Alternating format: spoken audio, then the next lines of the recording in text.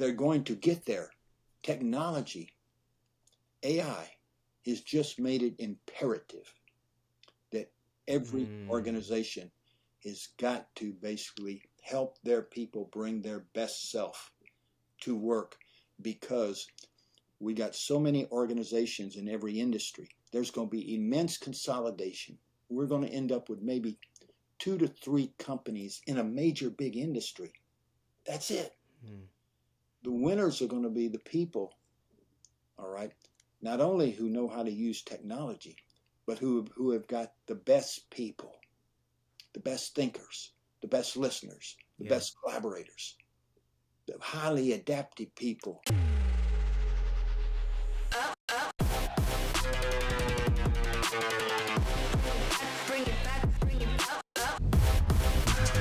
Welcome to The Ownership Game with Gary Montalvo.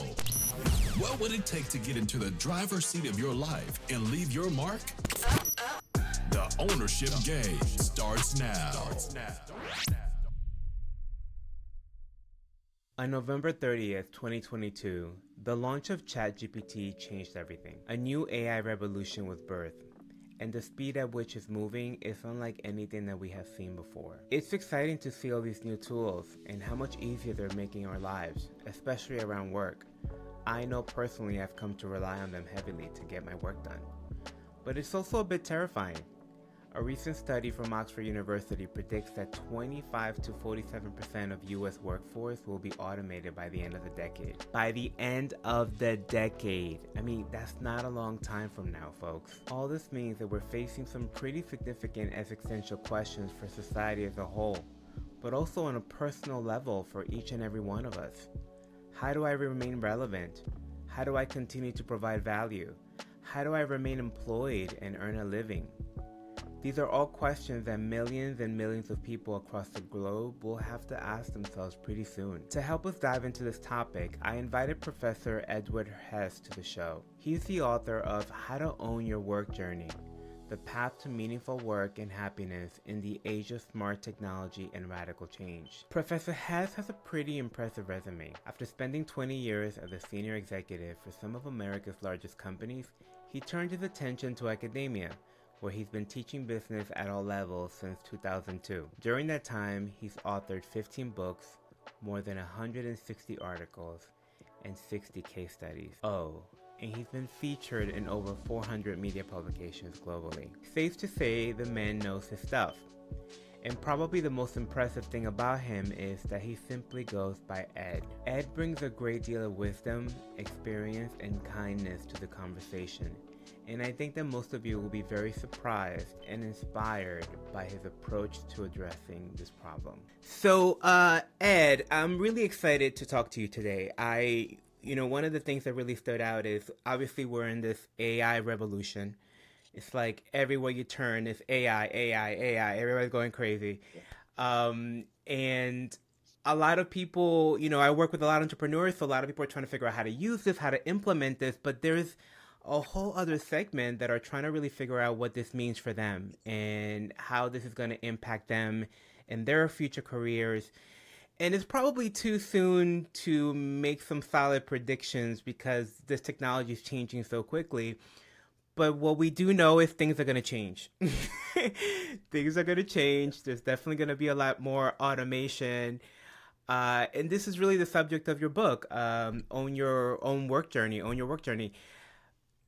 Take me to your thought process and how you ended up here and why this became an area of interest for you. First, just a little bit of background. I spent a lot of time out in the work world before going to academia. I came to academia in 22 years ago, and so I got a lot of mileage and seen work from all sorts of levels. And so why this book? Basically, AI is going to transform how we live. All right, everybody's going to be impacted. AI is going to transform work, and in order to and work is going to continuously change because the AI is going to get smarter and smarter. All right, it's not just an AI now. They're talking about basically the brightest people, technology people and scientists are saying by 2030 there'll be minimal type of thinking that that humans can do better than technology.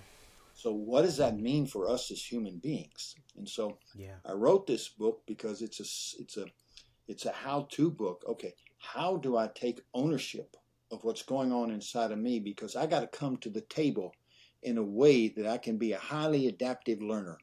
Learn, unlearn, and relearn at the speed of change. And the speed of change is going to be the fastest of anything we have ever experienced. All right. And that means, again, I'll go back to the words, highly adaptable learner.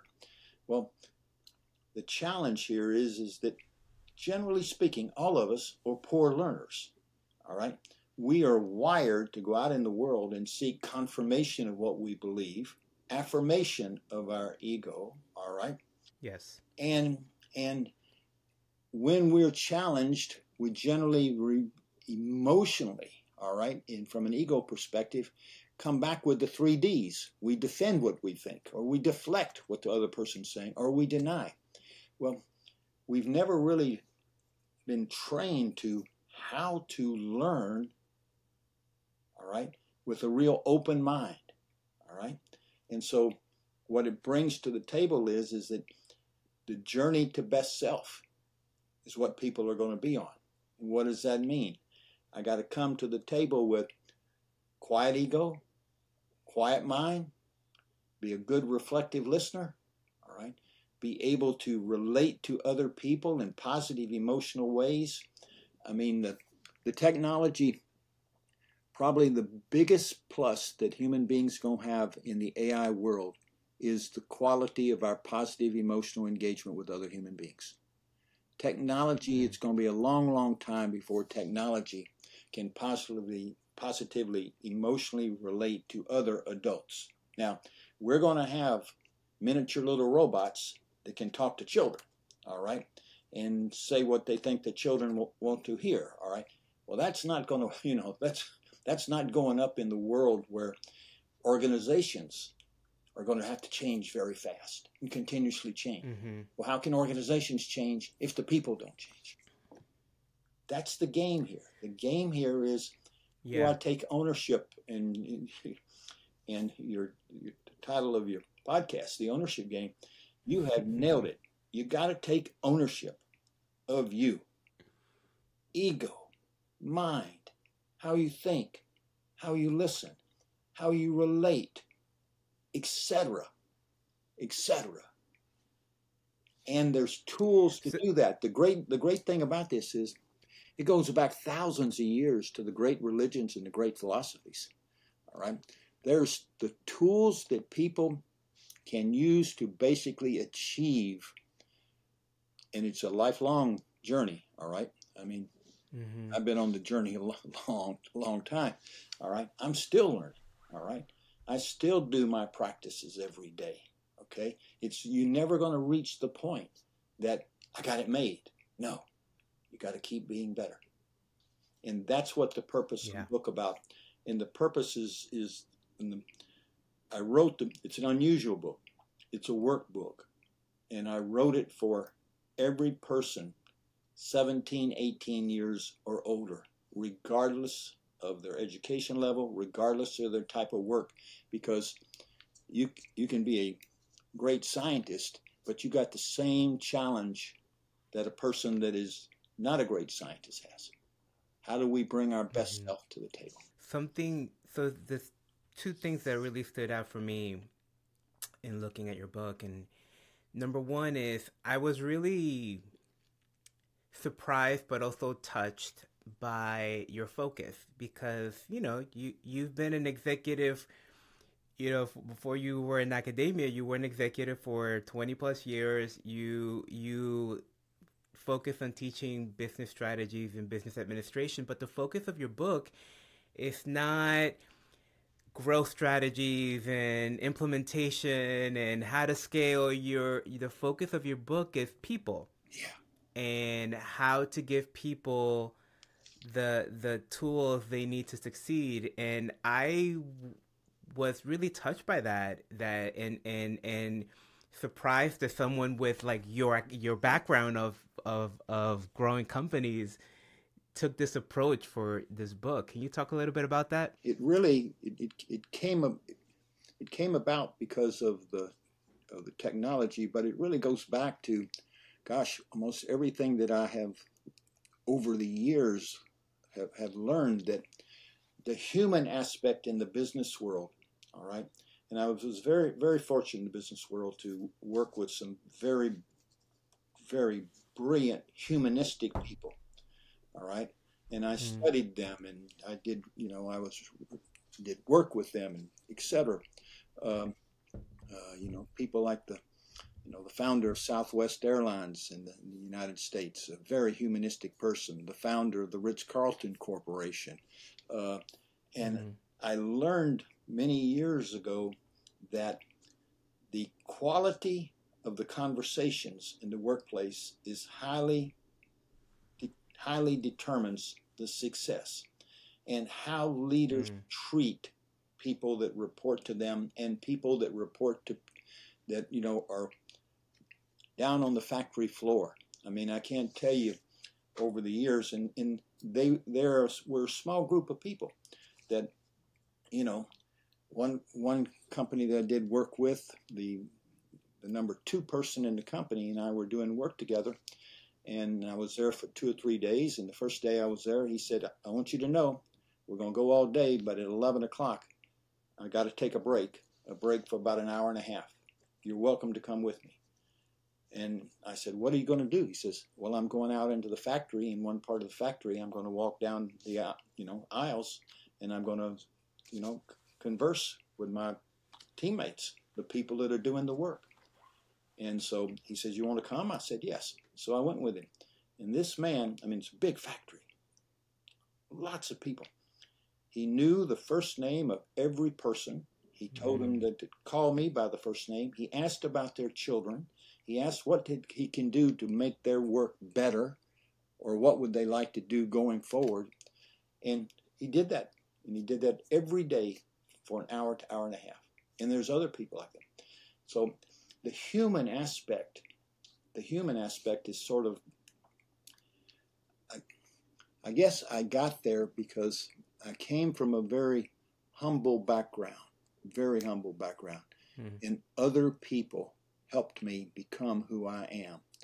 And I tended to go find people when I was out in the real world working, all right? But then when I was basically helping people build good high-performance teams in companies, the human aspect of how you relate to people. And I learned somewhat the hard way. I mean, I can remember back when I was a very senior executive, I was very into my work, et cetera, et cetera.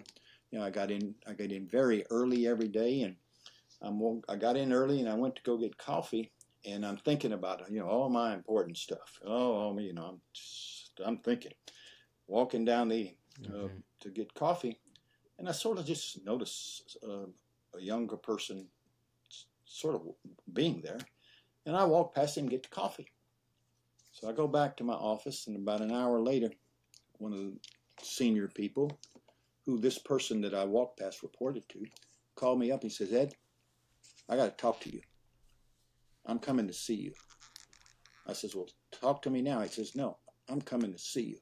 So he came to see me, and he says, do you know that the number 1 young person in my entire group came in today and told me that he was going to leave because you walked past him and didn't acknowledge him, and that means he'll never be successful here. So he's going to go find another job. He said, he's my best person. What in the world were you doing? And he says, I'm sorry. I didn't, I'm sorry. And I said, let me make it up to him. And he says, well, if you're going to make it up to him, excuse my word, get your butt out of your chair and go talk to him. All right. So I went down, and the guy was in a cubicle. There were other people, and so I walked in, and the other 2 or 3 people got scared because they went away. They went to get coffee and left me with him. And I said to him, I apologized, and told him that I was just too consumed with my stuff. And what can I do to basically help him be all he can be? And he said, I'd like to do some work as part of your team. I says, done. And he says, when can I start that? I says, let me talk to, the person you report to, but I can start you on something tomorrow. And the guy the other person said, okay, he can do that. That guy and he ended up for 2 years working totally for me, one of the people working for me, and ultimately became the CEO of a major company in the United States. Wow. And I didn't get him the CEO job.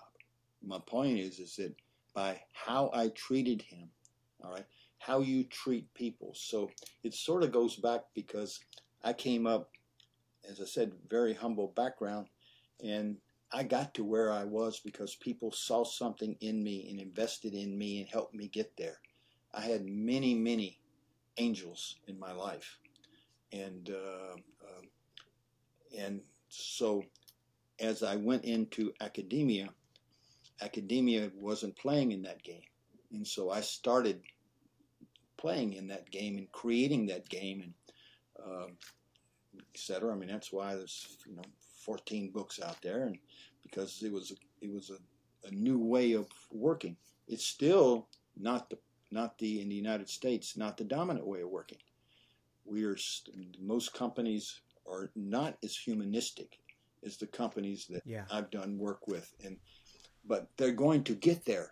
Technology, AI, has just made it imperative that every organization has got to basically help their people bring their best self to work, because we got so many organizations in every industry. There's going to be immense consolidation. We're going to end up with maybe 2 to 3 companies in a major big industry.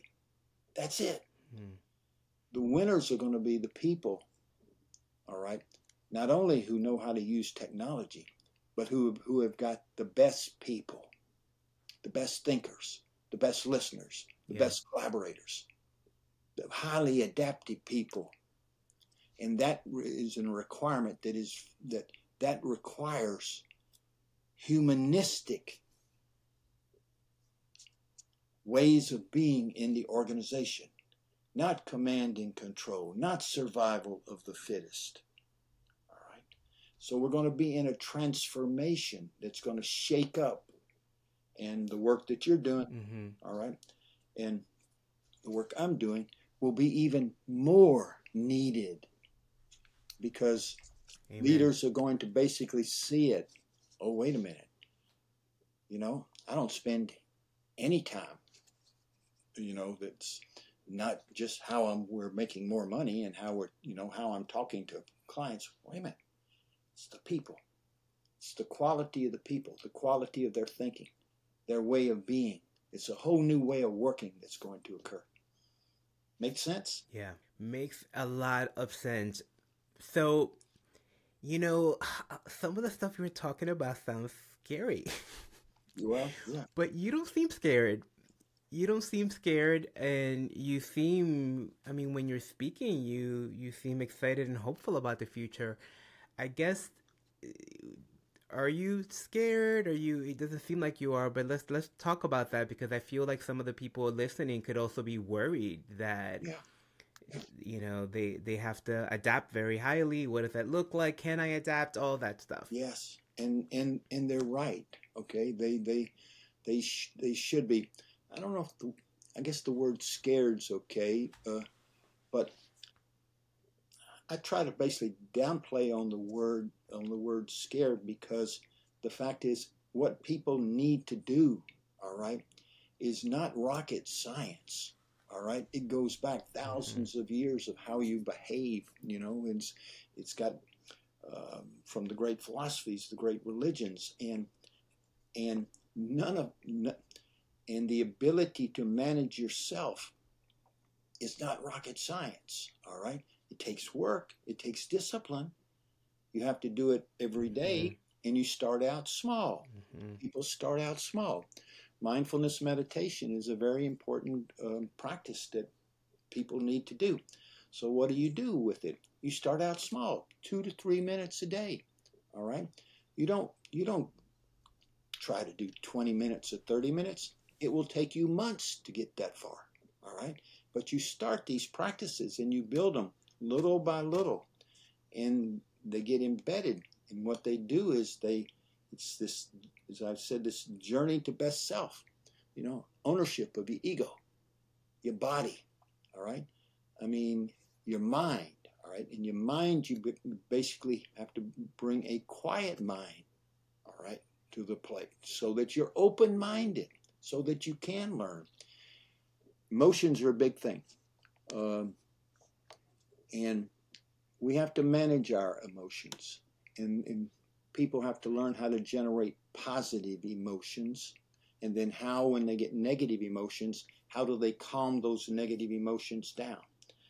And it's possible to do that. Now, I'll give you another story, which is, it's a story, sort of embarrassing, but I mean, in my probably it was like late 20s, early 30s, my wife and I were having a conversation, and I was a very smart guy in the sense that I married somebody much smarter than I was.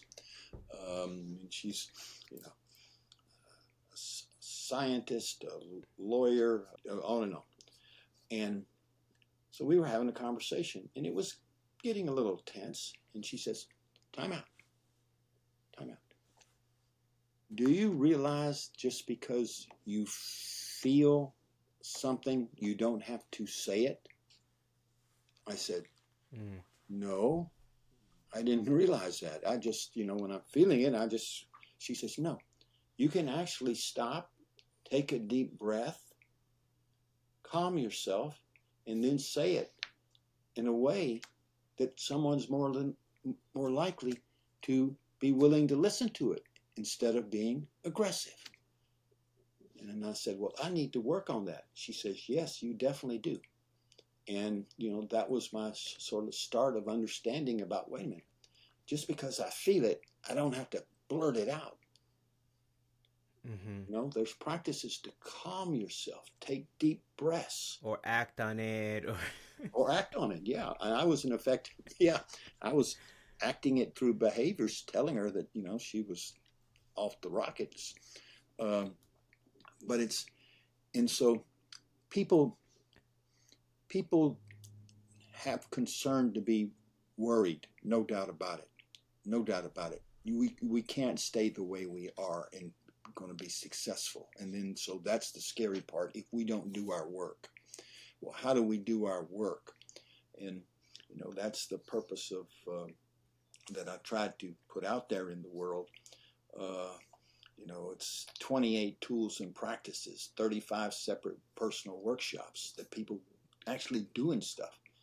And it all works because it's historical. And so, so you start out mindfulness meditation doing 2 minutes, you get up to 5 minutes, eventually you get up to 10 minutes, maybe in 5 to 6 months, you'll be at 20 to 30 minutes. Okay. When you're an old geezer like me, I can tell you that what's going on in our society and the change and the volatility, right? Because of AI, I am meditating twice as many minutes as I used to meditate. In order for me to try to bring my best self, and I'm not saying I bring my best self every day. I'm not a big ego person. I got problems like everybody else, okay? But in order for me to be calm, and silent inside, and be fully present, listening, okay? Fully present in my thinking, which allows new things to come into my mind, all right? Yeah. Today, my meditation minutes are more than double what they were 2 years ago. And that's because of the stress in everywhere. I mean, whether it's social divisiveness in our country, whether it's AI in our country, whether it's what's going on in China or Russia, the stress is huge. And that's even another reason why people, okay, I got to calm down. I got to be settled. I got to be in control of myself. I want to basically behave in the right ways with my family, with my children, with my friends. I want to be able to go to work and have an open mind and not get into emotional conversations. And I want to be also respected and treated right by the people I work with. All right, because it goes both ways. Yeah. And how you do that. So the biggest competition any person's going to have in this new world of smart technology is ourselves. We are our biggest competition. And that's what... There are so many things. Sorry, I cut you off. There's so many exciting things in what you're talking about. You're literally speaking to my heart. And I want to go dive deep. I want to respond to what you're saying, because I often talk about how we're living in a time where our nervous system is under attack. Mm-hmm. Never before have we been so stimulated. Never before have we had so many entities fighting for our attention. And there's very smart algorithms and very smart people creating systems. We are all attached to this thing. It's the first thing that we grab in the morning. It's like, and when you wake up, there's a bunch of notifications. So mindfulness practice is to me now not an option. It is really a matter of self-care. Yes. And survival, really, Yes. because you have to create some space to undo. Like, I mean, your nervous system is just fried. So all of that is going to put you in fight or flight. It's going to put you in reaction. It's going to have you just being an alert and you need quiet to do the work that you are putting forward. You need to reflect. You need to create space. So meditation, and I'm also really big on daily practices here. I was so excited when I saw them in your book. I said, oh, this is fantastic. Because those morning rituals, as I like to call them, they really create the practice of you pausing and reflecting and creating an intention for your day, instead of just, okay, I gotta go. What I got to do today? I have emails to, like just being on the go. Those practices have been like a game changer for me, and it's now one of the first things that I teach my clients. They come to me for business coaching, and it's really one of the first things that I implement with them is a morning practice. Yes, you are exactly right. You have nailed it, and the people. I mean, that is necessary because of everything you have said, and the good thing about it is, it works. I mean, you look at. Let's just talk about sports for a moment. Basketball, professional basketball. All right. Great teams, great shooters, all this kind of stuff, okay? I mean, you got a guy that can basically go to the halfway in the court and when he's practicing, shoot 60 shots at the net and 60 shots go in. How in the world does that happen? Because he's got inner peace. And let me define inner peace. The state of inner stillness and calmness that enables you to go out in the world with your most non-judgmental, fearless, quiet ego and open mind, which enables you to learn, unlearn, and relearn. Almost every NBA national basketball, almost every NBA team in the United States has a meditation coach, full-time, working with all their players, because this concept of inner peace, all right, this calmness, and that's what you're talking about. You are helping people develop calmness, which allows me to go out in the world and not be immediately highly reactive and immediately highly scared and not highly emotional, but calmness, which says, okay, what's going on here? All right. What's the good? What's the bad? What could be the good? Okay, how am I going to basically do what I need to do? That type of thinking and how you come about and how you play the game, so to speak, you've nailed it. All right. And it is, I mean, when I first started taking meditation a long time ago, I got so frustrated with it, I quit. All right. And then I had a a good friend who was a meditation coach, and she said to me, no, everything that happened to you is what's going to happen. You just would, you thought it was going to happen faster. And she looked at me and she says, excuse me, but get your butt back out there and start meditating. And I did years ago. I mean, thankfully many years ago. And it comes in chunks, all right? You need to get to about 20 to 30 minutes to in today's world, to go out there and stay calm, all right? I don't know why for me, but it takes me much more than that with everything that's going on. But I know a lot of senior executives that meditate an hour every morning, all right, and then they come home at night. And the interesting thing about behavior change is one of the leading, and I know you're a leading one too, but I have a friend that's like the last 10 years been voted the #1 leadership coach in the world, Marshall Goldsmith. And Marshall has done all of the work that you're doing, I'm doing, everything for years. But what's so interesting is that every night, I mean, he hired a person to be his sort of coach partner, and every night she calls him at a certain time and wants the report on how his practices were today. Not how much money he made, not how successful he was. Did you do what you have on your plan every day? So deliberate practice.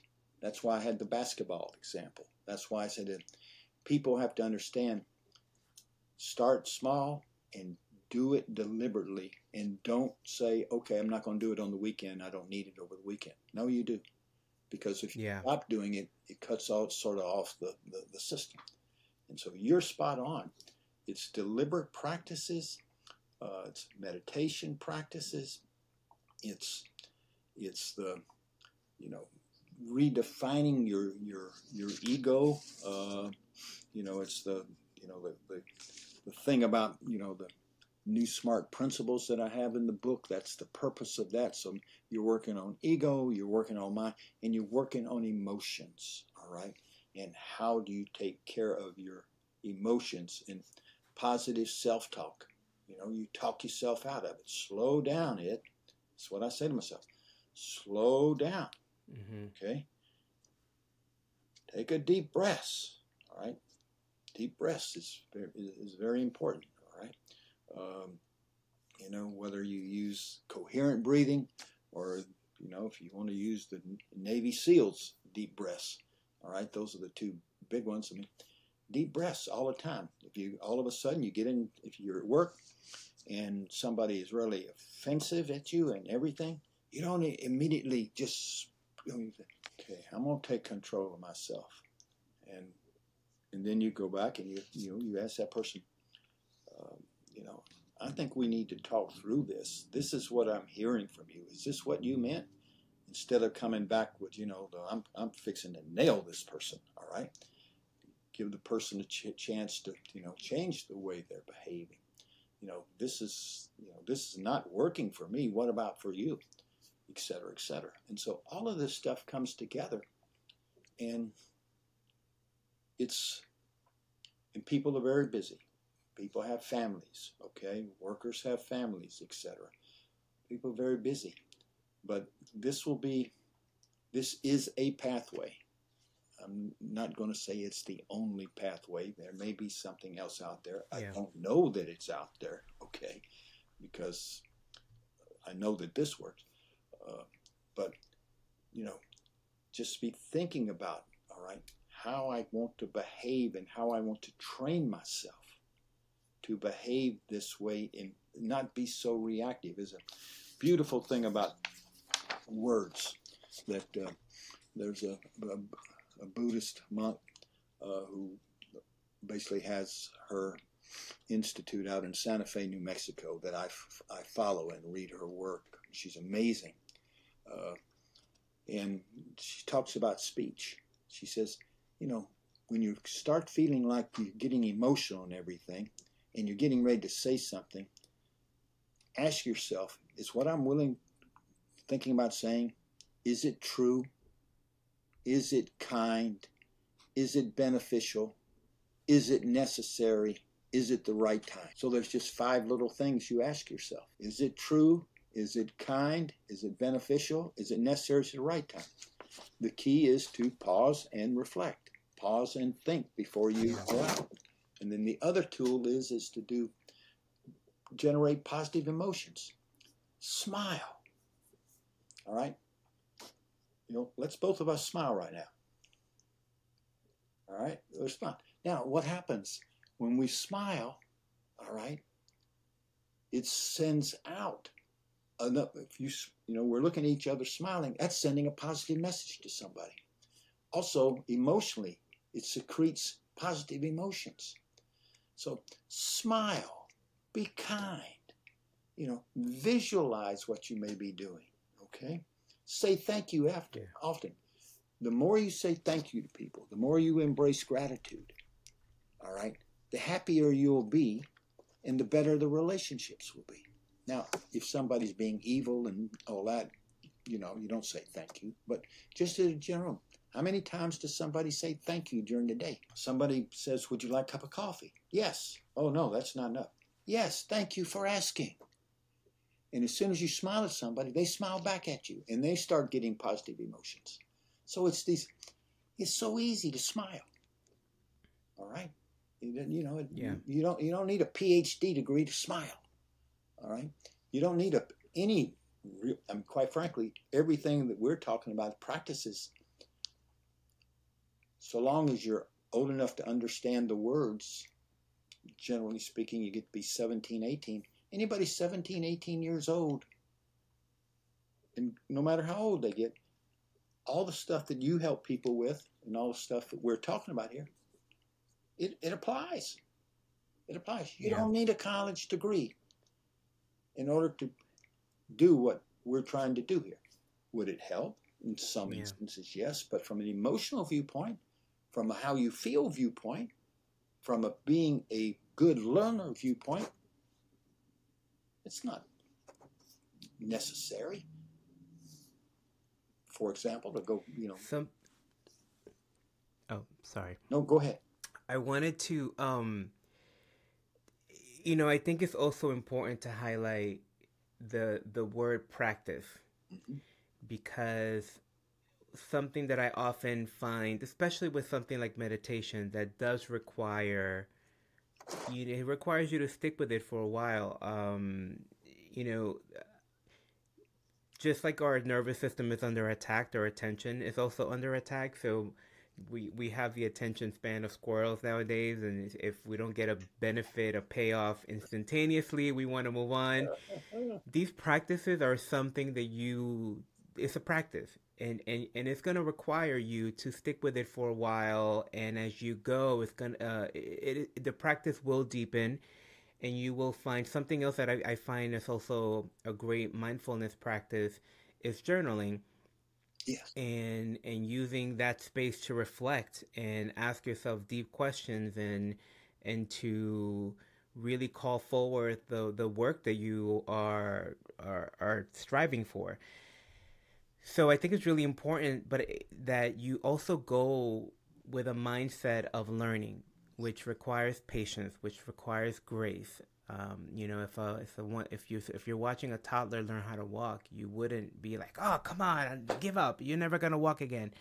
You would be encouraging. You would be tender. You would be loving. You would be nurturing. As you are taking on these practices, do that with yourself as well. And one of the things that I love about this book is that it is a workbook. So if you follow the instructions, it is going to nurture you and guide you into doing some of this work yourself. And I think that's really important because we're also in an era where there's so much information coming at us all over the place, but we never stop to do the implementation. We're watching all these great videos and we're reading all these books, but you're never stopping to do the work to implement that. So you have these concepts running around your head that are really smart and great, but how does that work when you actually physically implement it? So, it's important that you, as you take this on, you know that, and be gracious with yourself and do the work. Do the work. It requires work. And the last thing I want to say is, look at Ed here. He's still working at it. Yeah. You know, I've been a coach for 20 years. I'm still working at it. Like, you never get to a place, because that's the other pitfall, that people think they're gonna arrive to some mountaintop and, you know, oh, I'm mindful now. Okay, no, that's not how that works. That's right. You got to stick with it. You're exactly right. You got to stick with it. But as you move along and you sense how you're improving, it becomes easier to stick with it, so to speak, because yes, is much work that you have done on yourself. All right. And I'll just say, me too. Not that I'm better or anything, but I'm saying, I mean, there's no way I can stop. All right, because if I said, okay, I got everything made and I'm not going to do it anymore, to be honest with you, I'd be scared to death to do that. All right, because I know that the likelihood would be that I would revert, all right, go backwards. And the worst thing anybody needs to do in this crazy world we're in, all right, in this fast-paced world, which nobody really knows what's going to happen the next 3-4 years, all right, from a work viewpoint, from a human being viewpoint, from a global perspective of countries, what countries are going to be doing. No. And so you're exactly right. Start small, okay? Start small, and you build up, and you build up slowly. Sometimes you can take some blocks, but then sometimes what you do is you keep the same amount of minutes for something you're doing, and you add sort of a new practice, all right? A new practice that you start, okay, that has some help.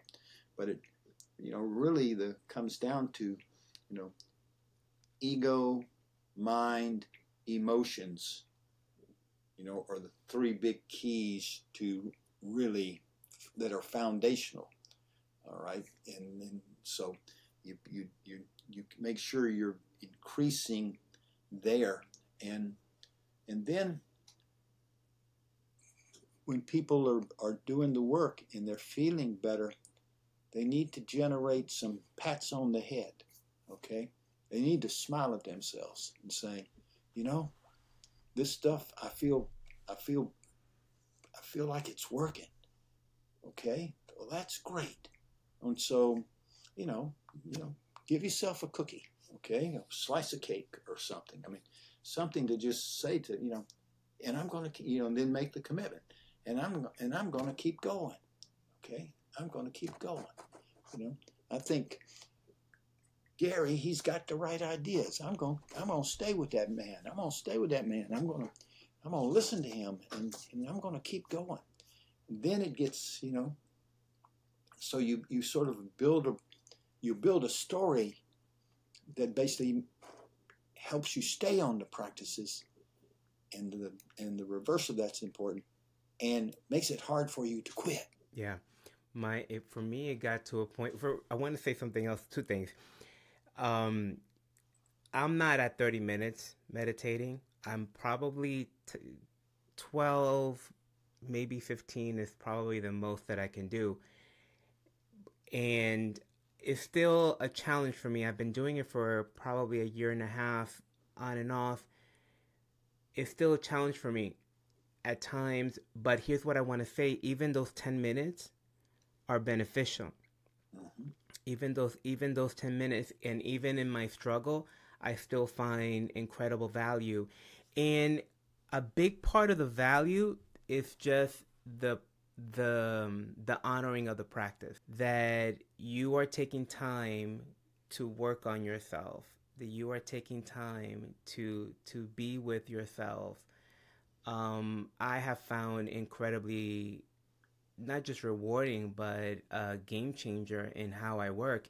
Because one of the things that I noticed, my last job, I was C-level executive for a skincare and cosmetic company, and I had become a really great fireman. I was putting out fires all day long. I was, solving problems all day long. But what was taking a hit was the innovation work, the work that was actually going to get us to grow, the work that was actually going to get us to surpass the challenges. That was taking a hit because there wasn't quiet space, there wasn't quiet moment. So implementing this practice really allowed me to start changing the way that I worked.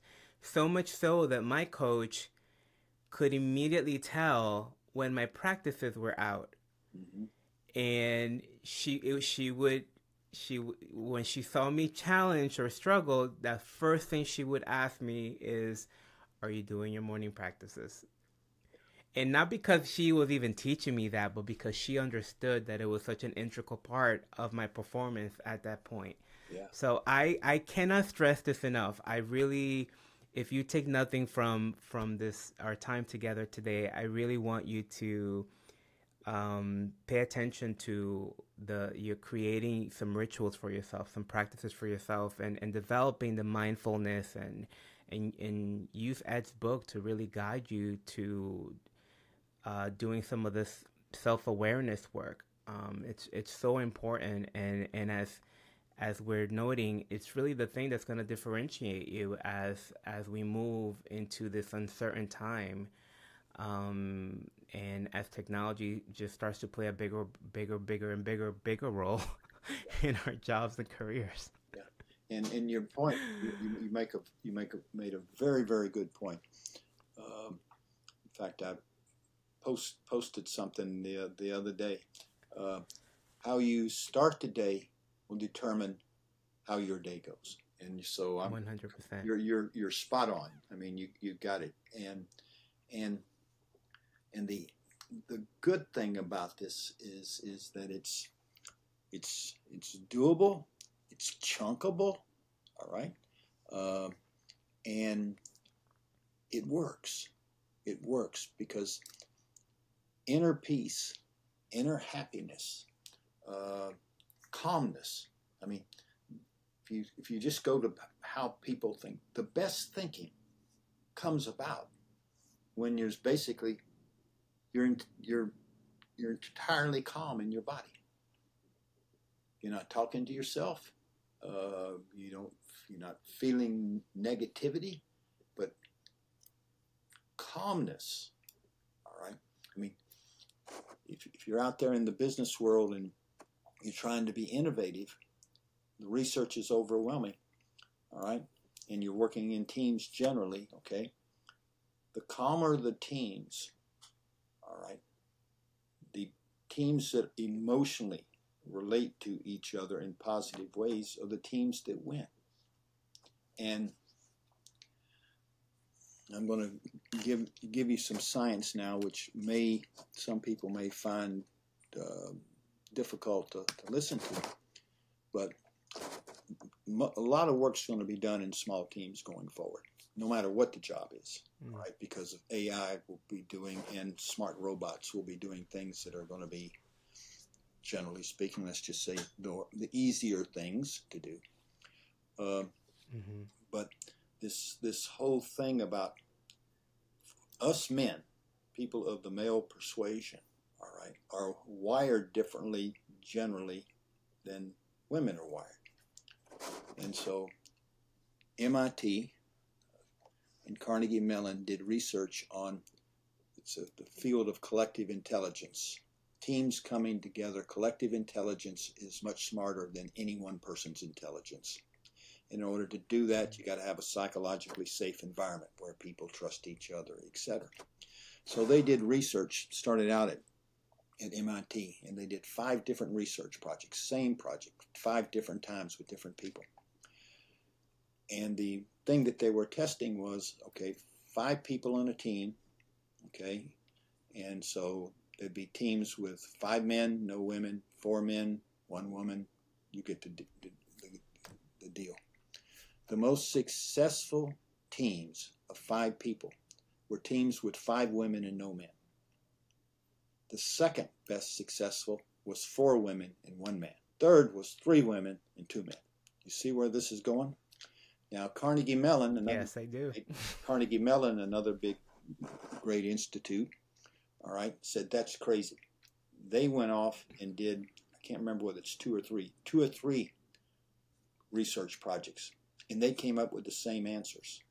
So the message I'm sending here is we men are wired differently than women, generally speaking. There'll be men that can do it well at the beginning, and there'll be women that do it awful, all right? Nobody's perfect. But the thing about it is, the message here is that we men need to work on taming the ego, taming always having to be right, taming the macho stuff, all right? Learning how to ask questions, how to be compassionate, how to, instead of a team, me wanting to win all the time, okay, what's best, the best answer for maybe something different. So I don't identify that I got to have the right answer, else this is wrong or I'm not going to be, doing good.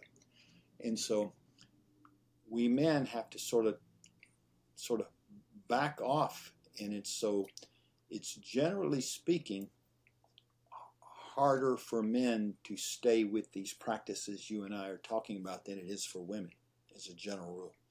Mm-hmm. So in today's world, since there's going to be lots of people losing their jobs, what's going to be the quality of the conversations in the workplace and the quality of the work is going to be highly determinative about who has work. Well, we all need to be working on ourselves to do this work, to take ownership of you. Amazing. Thank you so much for your spending time with us and sharing your book and sharing your insights, Ed. It's been absolutely lovely. Well, thank you for having me, and you're doing wonderful stuff, man. Wish you all the best, and I hope our paths cross again. Thank you. I hope so too. Thank you so much. Artificial intelligence is moving fast, so it's still too early in the game to make any specific predictions about how things are going to go.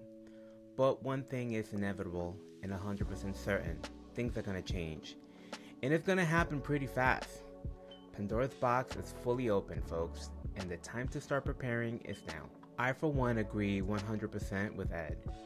It's those of us that get in ownership, get off our automatic behavior, and become highly adaptive learners that lean into our emotional intelligence that will lead the way. The one area where you will be able to compete with AI, at least for a long while, it's emotional intelligence. Emotional intelligence is first the ability to identify, use, and manage your own emotions in a positive and constructive way.